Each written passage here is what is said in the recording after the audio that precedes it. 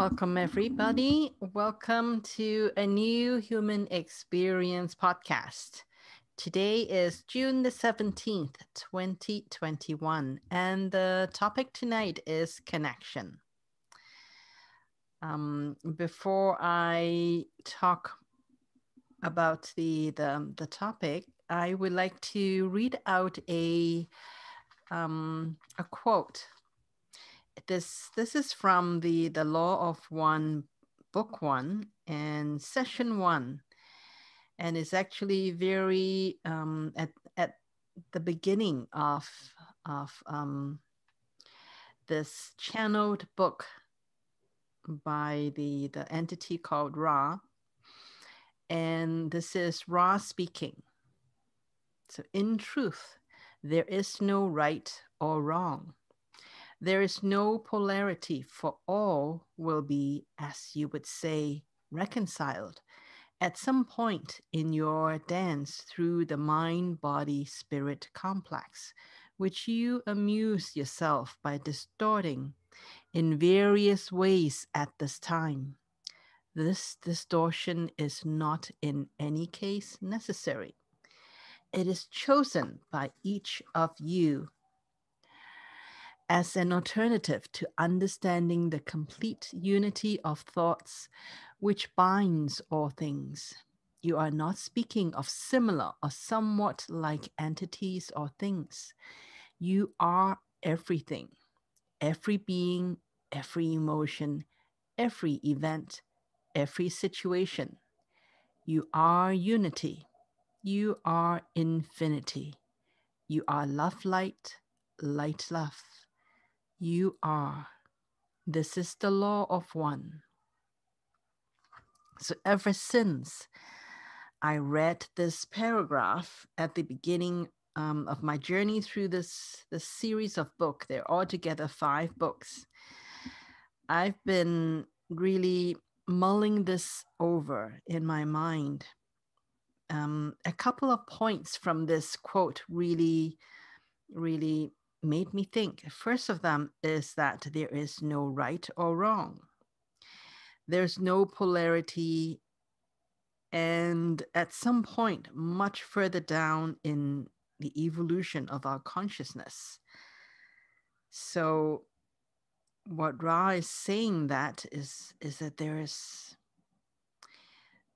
even though right now there seems to be right and wrong, there seems to be polarity, but at some point further down the line, we will understand, we'll come to the understanding that there really is none. And so that made me think, is this true or not? Is it possible that there is no right or wrong? And so I start thinking about this, really just trying to, not really just to reason, but to really think about how I have lived and applied, and when I think of right and wrong, what is it that made me feel that something is right or wrong? So what I came up with is that in order for there to be a judgment of any sort, whether there is a right or wrong, or any kind of comparison, is that we have to have a certain point of view. For example, is abortion right or wrong?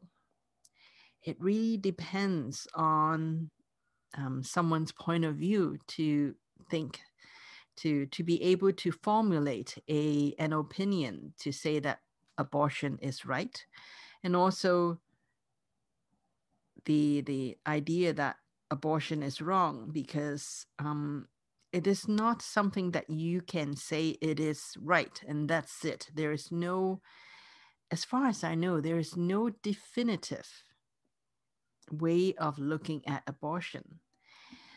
And there are a lot of things that are like that. There are a lot of so that's why, from what I can see, from what I can deduce from my own experience, is that right and wrong really depends on your point of view. depends on your own experience, depends on how you are being socialized and educated. In some culture, it is definitely wrong, and in some culture, it's absolutely acceptable. I am not going to continue to debate this because it's not something that is definitive. All I want to say is that, as far as I'm concerned, that it is plausible that there is no right or wrong, and that in at some point in our understanding, in our consciousness, at some level, that it is very possibly true that there is no right, no wrong, no polarity at all. And the next point that really I actually, this point is something that really sticks in my mind, is that it's when Ra says that we are the ones who create the distortion that we know of as polarity to amuse ourselves, and that we choose our own distortion as an alternative to understanding the unity of thoughts which binds all things. And distortion is actually not necessary. So when I was really thinking about this, it really hit me that we are the one that's creating our own distortion. And that in consciousness, in truly high vibrational, and ultimately at some point in time, that when we have resolved all our internal conflicts, or of all our distortion, when we truly take the time to understand the unity of all things, of the unity of thought that binds all things, when we take the time to understand that, then we will be able to come to the conclusion that there is only unity. And until then, until we decide to do that exercise, until we decide to take on that labor of love, of really starting to understand that all polarity is really our own mind saying that, okay, instead of trying to understand what other people, where they stand, is that we simply decide that we are just going to stick to our own conclusion, stick to our own judgment. And is this true then? Because what I'm trying to think of is, is it possible that this is true? That we are we are the ones that actually create our own distortion. And from my own experience, I have to say that I do believe that that is the case. It's very much so, because I have observed that I jump to conclusion and create emotional and sometimes even physical dramas for myself, rather than trying to take the time to understand why things are the way it is. And if you kind of look at society as a whole, you would be able to observe that most people have opinions, and they don't really have they have it's much easier for them to give you their opinion without even looking at the reasons behind it. That most people do function like that. And also, the more when someone is in their ego, the more it is actually easier for someone to react and simply jump to conclusion. And for myself, I feel that when I feel disconnected and vulnerable, the easier it is for me to kind of take my ego's point of view. So then what is the then my next question would be then, so what is the antidote to this inflicted distortion and disconnection? Because it is really disconnecting from our true self and also disconnecting with other people. And it is really a symptom of disconnection that we feel um, this propensity, or this we feel it's easier for us to jump into conclusion, to go for our ego's point of view rather than to really go and study and look at all the evidences and weigh the pros and cons on each side, and then come to a conclusion as to what makes sense or not. Most of the time, at least I know myself, most of the time I don't operate from that. I most of the time, especially in the past when I was younger, when I was definitely less experienced, that's when I actually is more simple for me to simply just jump to conclusion. So the antidote for this is really connection, connecting to our true self. And luckily, Ra also gave some pointers as to how we can become more disciplined in our thinking so that we can move away from distortion and move away from polarity thinking. So what Ra suggested is that the prerequisite is really um, silence, as in meditation. So silence is really the prerequisite, because there is so many conversations in our mind. We are constantly bombarding ourselves, or I should say that the society we live in is constantly bombarding us with many opinions, suggestions. We are constantly being bombarded by advertisements, by what the social media wants us to believe in. There is so much noise that the antidote has to start with silence. Really, that we consciously seek a time when our own mind can be disengaged from all these different dialogues, all of these different thoughts that is constantly bombarding and vying and getting our attention.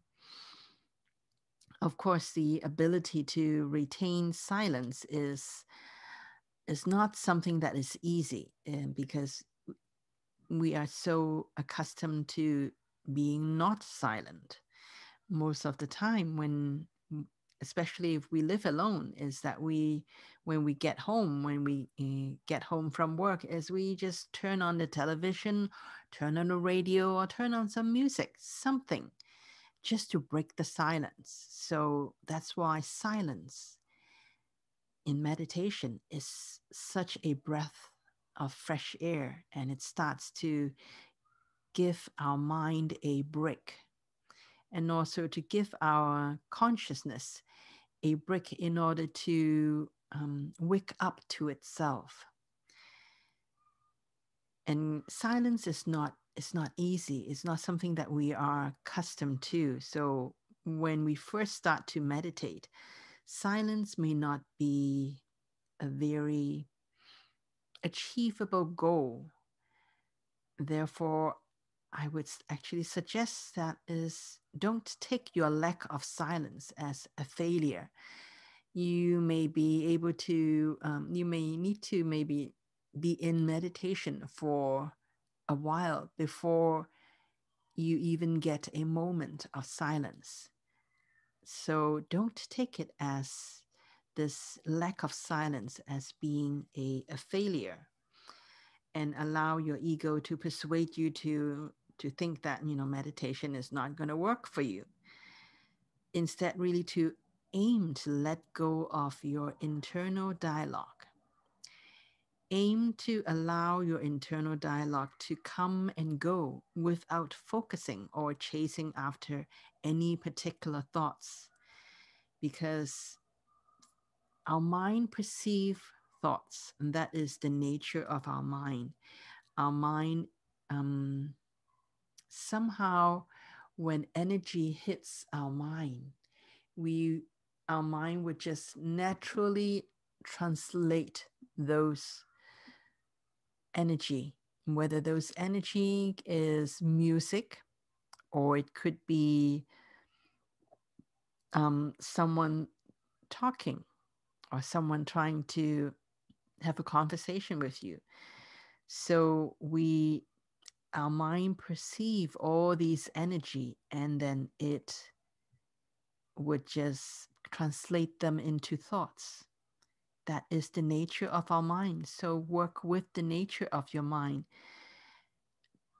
at first, especially, is don't require and don't think that you need to have silence right away.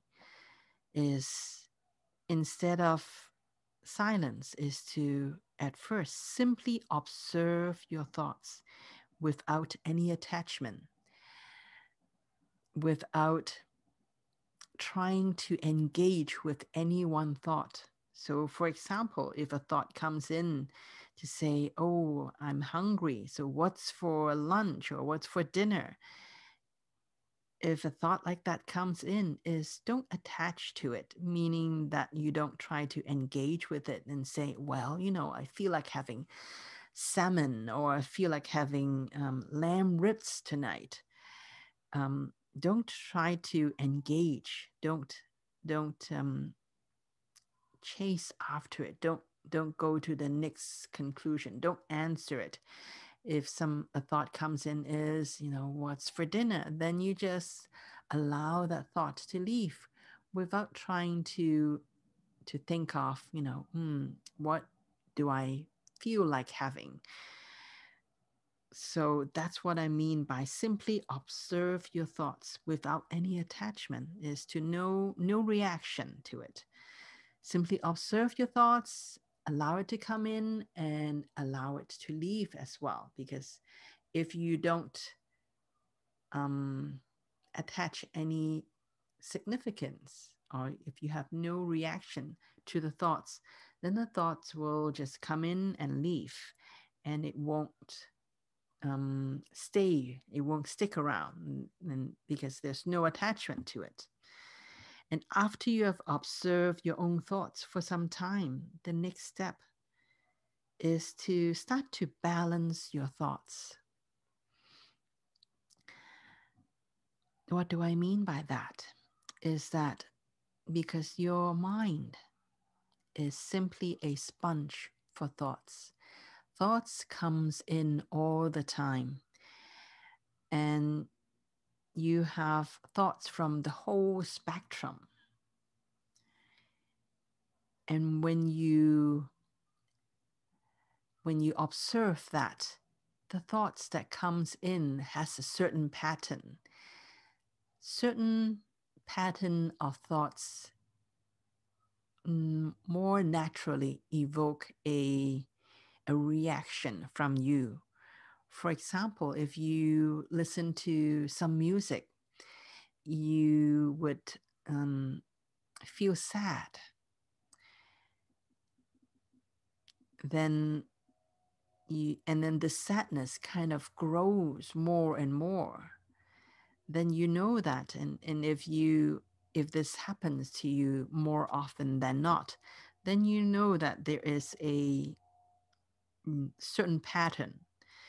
So the next step in order to balance is that when you notice that you have a more affinity with sadness or some other negative thoughts, then make sure that you balance that negative thought with something that is positive. So if you have an affinity to sadness, then search in your own mind and look for things that brings you joy, that makes you laugh. So that is what I mean by balance, balancing your thoughts, because happiness and sadness are both equally possible. There is no the universe has all of these. Some people, however, likes to focus on certain things, and because their mind focus on certain things, they kind of draw their own attention to those things. When you start to balance your own thoughts, you start to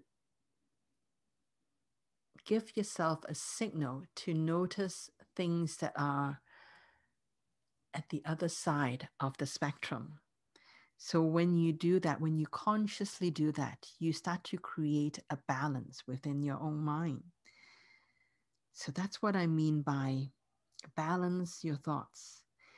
So you can't really balance your thoughts, of course, before you have an opportunity to observe your own thought patterns and to observe a certain pattern. And once you have some idea what your patterns are, then you can start to balance that by giving more time and searching for thoughts that is going to balance and break up your own pattern, your own thought pattern.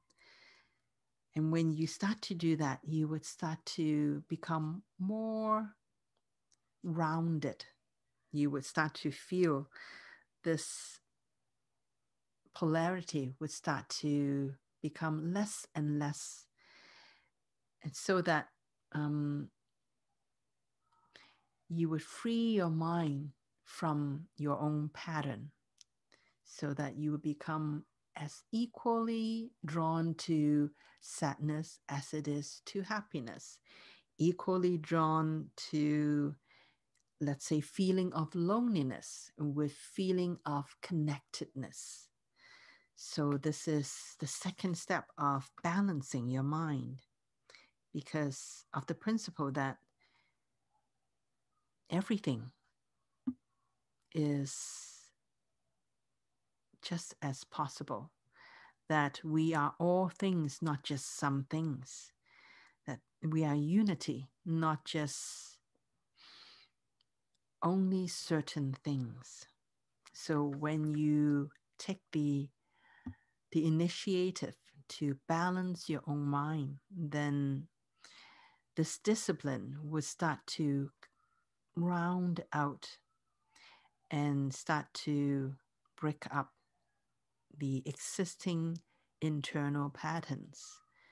And when you have more of this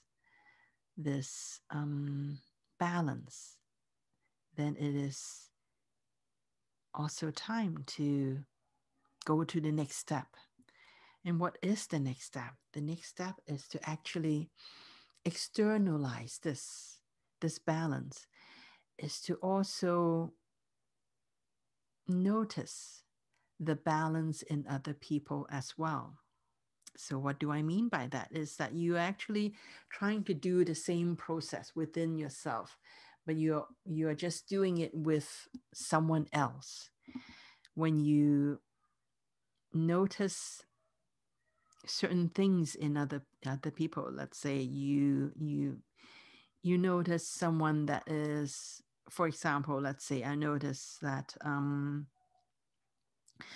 oh, okay, um, let's say you know someone who is always angry, someone who seems to you to be always angry, then what you can do is to start to, first of all, let go of that. Let go of that judgment of that person. And then start to notice when that person is actually not angry. Because more likely than not, a person is not always angry. There must be some time that they are not angry. There must be some time when they are actually able to enjoy themselves and enjoy interaction with other people.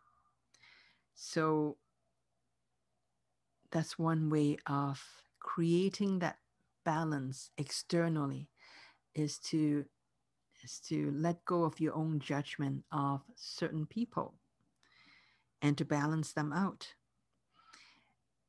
And then also to go the one step further is, if someone is really has more affinity with getting angry, let's say their first reaction is always angry, is that you need to mirror something different back to them. Because if someone is always angry, their interaction with you is always very direct and abrupt, then, and you, because if that triggers you and you of course go on the defensive, then the dance will be like, it will just escalate. So when you encounter someone who is quick to react and in an angry way, then in order to balance that, is that you start to understand where they come from. Why is it that they're always angry?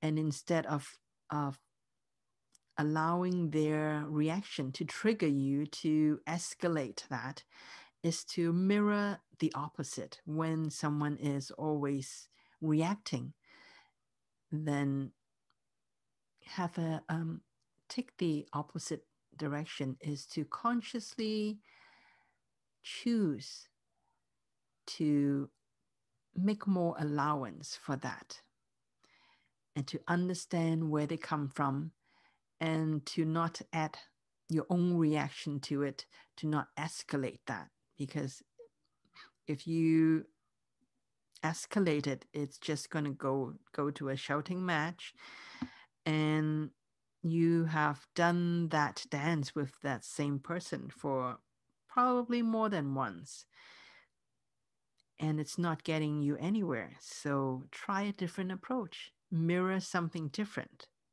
back towards them, and to assist them, not in a very overt way, because nobody likes to be criticized that they are always angry, but in a very, I would say, gentle way, is to allow them to start to calm down. Maybe suggest that they can start to hold their breath or not talk to them for a minute or two. If somebody come at you in a very aggressive ways, is to not react right away, but allow yourself to just calm down, and before you talk to them in a more neutral conversation.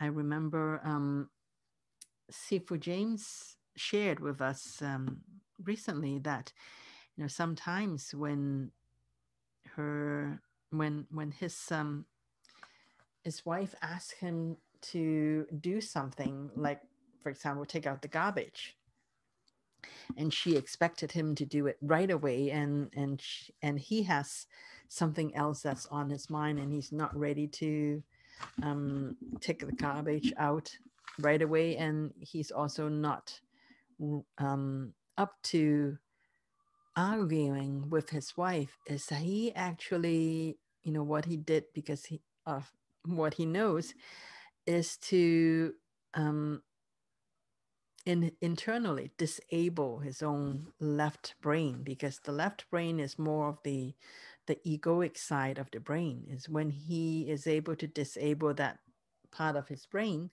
then even when his wife yell at him, scream at him, and really ask him to, insist that he takes out the garbage, that escalation does not face him at all. He does not react from it, and he would just go about and do something else and continue on with his train of thought and not be bothered by his wife. And so that usually is able to diffuse the situation. So usually what ended up is his wife would just yell a couple of times, seeing that he gave her no reaction. She would just take out the garbage herself, rather than waiting for him to do it. So that really is the next step, is to externalize, so that you can actually be able to not just absorb other people's negativity, is to actually diffuse it with your own internal calm, is to be able to understand that everyone around you is simply a reflection of you as well. It's an alternative part of you. So when you can hold the balance, when you don't go into polarity thinking, when you can hold that balance, then that balance will start to be mirrored, and invariably your environment will start to have that same balance as well. And also because when you try to understand where someone else is coming from, you are disabling your own ego's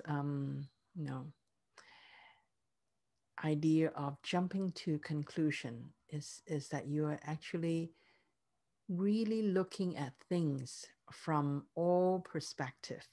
And when you start to do that, then it is very easy for you to let go of the polarity, let go of right and wrong, and start to create and build up that discipline in your mind. And that really is what consciousness is about. And that is, maybe for now, we won't be able to get to there right away. It takes time to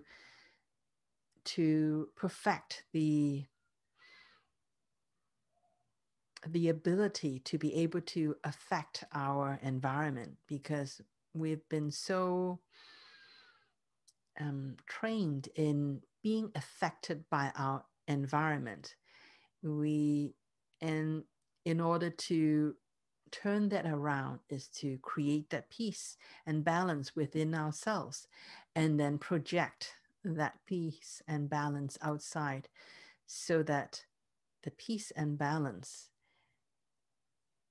is able to be diffused, and it's no longer in your reality. That takes some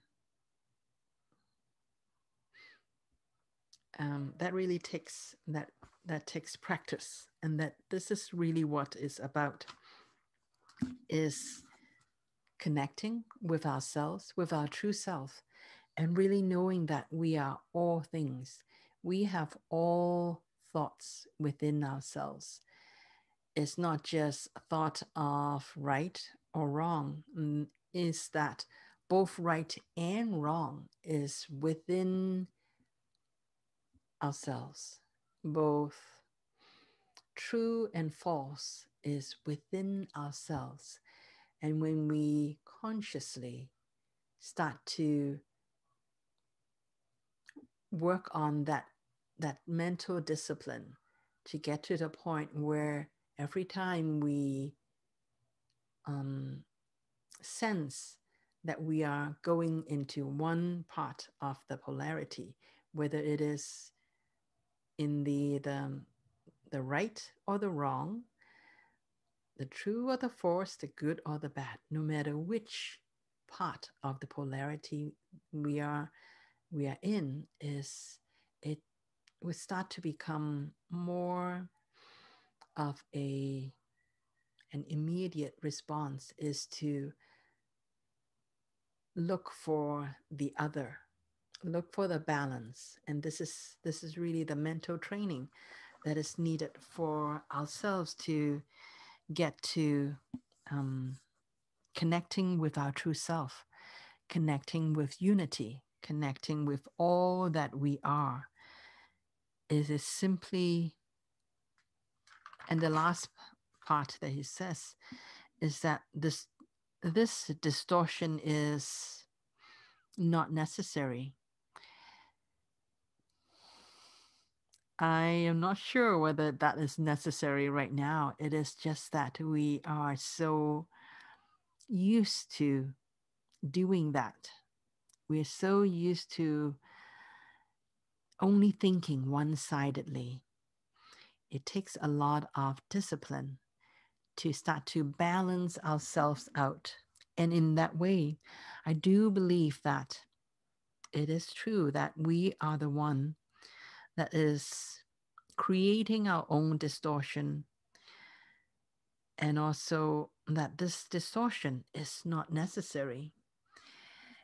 Right now, it may not seem like it is something that is optional, that we are too lazy to want to look at the unity of everything, that we are too accustomed to only looking at polarity. And hopefully, now that we know what really involves in balancing ourselves and really letting go of our own attachment to certain thought pattern. And when we can do that, that's when we actually is able to truly understand what unity is about,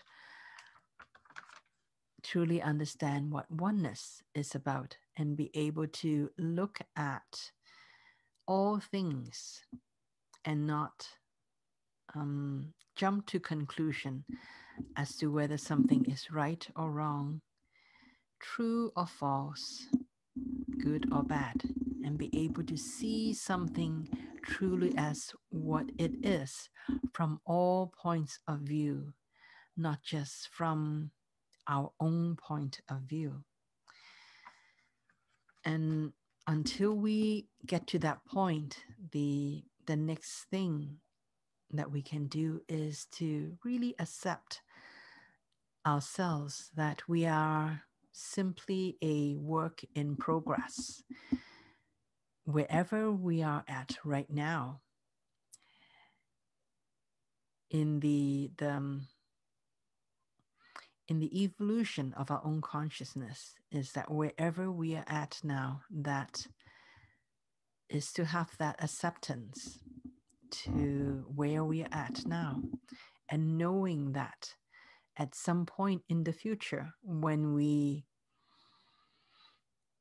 become more skilled at balancing ourselves, at being able to look at something, an event, an idea, a person from all different points of view and be able to let go of polarity. Until then, acceptance of where we are at and also acceptance of where someone else is at is important as well. And so that's all I would like to mention for this evening.